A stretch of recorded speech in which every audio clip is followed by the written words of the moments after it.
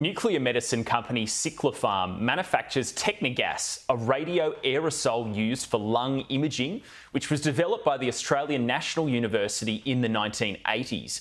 The machine can be wheeled around hospitals and works by heating a carbon crucible, which contains a small amount of radioactive material, which turns into a gas that the patient can then inhale to give doctors a clear view of their lungs.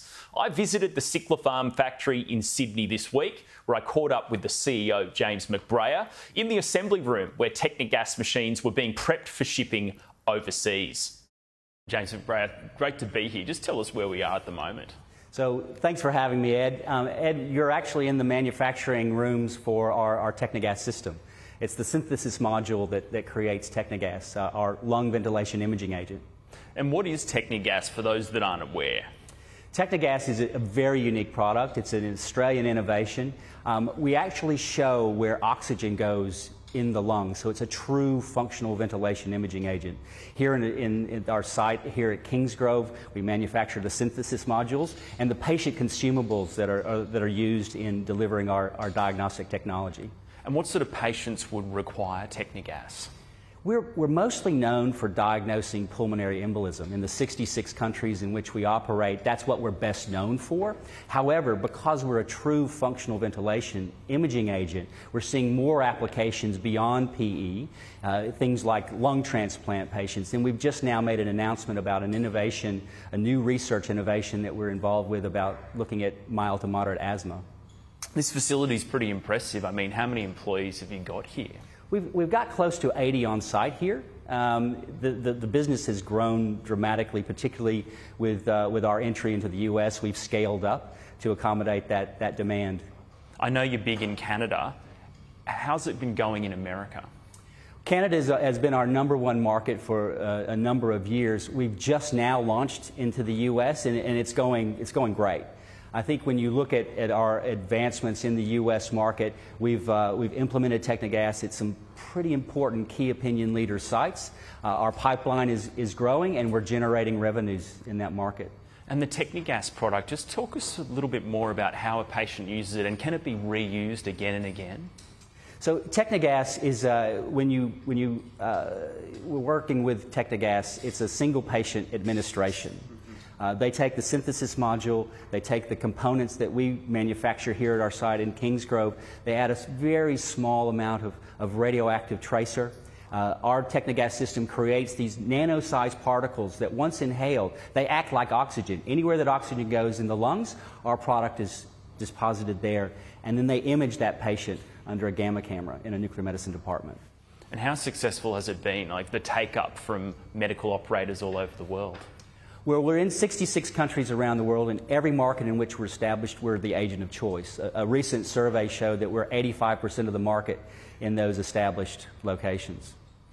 And we talked about America, but we know there's the new, well, it's not that new anymore, but President Trump, tariffs on pharmaceuticals. Could that potentially affect your product being shipped to the United States? Well, we're insulated certainly in the near term. We had a significant amount of inventory that we had placed already in the U.S. before the tariffs were announced.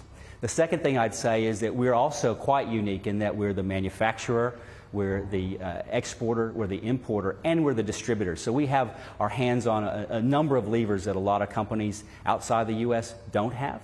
And I think the third thing is it's still up for grabs as far as what's happening with that decision. I think it was heard before the Supreme Court on the 5th of November, and we should be hearing in the next few months if those executive orders are going to stick. So you're sort of in a unique position where, as the importer, you will bear the tariff fee yourself. I don't know if that would affect that many people. No, we're insulated compared to a lot of other countries, or companies rather. All right, look, I know the US FDA have been to this facility in Kingsgrove. I mean, what's the process like of having those inspectors here? An FDA inspection usually goes for about 2 weeks, and it's all hands on deck. We've been operating in multiple jurisdictions and multiple regulatory frameworks for years, so we know how to handle an audit, but the US FDA is a different level altogether. And what are your targets or your milestones for growth in the United States? Well, I think the U.S. has got half the world's nuclear medicine departments. We have about 1,600 units in those established markets in 65 countries around the world. Half the world's nuclear medicine departments are in the U.S. We see the near term in diagnosing pulmonary embolism alone, about $180 million for us. But we see that growing beyond PE to well over $1 billion potential market. And how are you going to fund your growth prospects? Well, we've already planted the flag, I suppose, in the U.S. in the inventory that we've landed there. Every time that we get a contract and do an installation, it generates revenue. In fact, even in its early stages in the United States, it's already become the number 2 revenue-generating country for us for the consumables. And plans to establish manufacturing in America, how concrete are they? I think it's more from a risk management point of view. I think, our site here has been operating very much bespoke equipment that we have here. It's just good risk management to have a secondary manufacturing plant somewhere else in the world. And talk to me about your third-party business as well. How does that work? We're in 66 countries. We're direct in 17 of those. In those markets in which we're direct, we saw an opportunity to leverage our regulatory expertise, our sales force, and our service engineers to offer that sort of operational capabilities to third parties. We're leveraging our assets in there and being able to get closer to our customers to drive the growth of Technegas. And when you look around the world, I know America's obviously a huge market, but what about Europe? Europe used to be, and it's going to be, I guess, when you talk about our growth in North America, that will take number 1. From a regional point of view, we've been in Europe for a number of years. It's our largest region. It used to account for close to 60% of our revenues, just in the Technegas side of things. Canada was always our number one market for the last 10, 15 years. The U.S. is going to eclipse everywhere. And why has Canada been number 1? It's just we have 100% of the market share, and that's the strength of the technology that we have. There's nothing like Technegas. We show true functional ventilation imaging. And I think with the advent of improved cameras and AI, it's given a level of confidence to the clinicians in sensitivity, specificity, all of the markers in which that they rely on to provide an accurate diagnosis. So how's AI working with you now?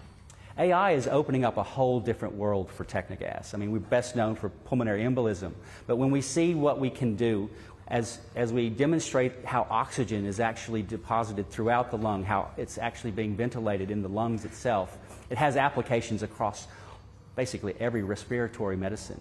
We're seeing the applications in COPD, we're seeing applications in asthma. It's historically also been used in lung transplant patients, lung volume reduction, but with AI, it gives a whole different level of information to the clinicians, not only from a diagnosis point of view, but a patient management point of view. And from an investor perspective, just give us a sense of your shareholders. Are you a lot of retail shareholders, institutions? We've got a mixture. We have a very strong group of investors who have believed in this technology for a number of years, and I think probably in the last 10 years we've grown our institutional investors. We don't have a lot of retail. Some days we don't even trade. And what are the targets for getting to profitability, or are you focused on growth right now? Well, I think certainly the U.S. is their growth engine. Historically, every market that in which we're operating, we consider ourselves profitable. The U.S. is the next level, and the returns that we're already seeing in those established customers, and the trajectory that we have with our pipeline, profitability is in the near term. All right, let's bring it back to where we are now. You are a very niche manufacturer in Australia. I mean, what's it like being one of the few manufacturers that are sort of left in this country? Because a lot are moving overseas. We're very proud of what we've accomplished here and what we continue to accomplish here. And we've got a great resource of people that we can draw upon, the people that we have for quality, the manufacturing capabilities. This is our home, and we're going to continue to manufacture here. Is it hard to find skilled labour in this market? Everyone that we have operating here is an absolute resource for us. skilled operators are hard to find, and when we find them, we want to retain them, and so we have a very low turnover here.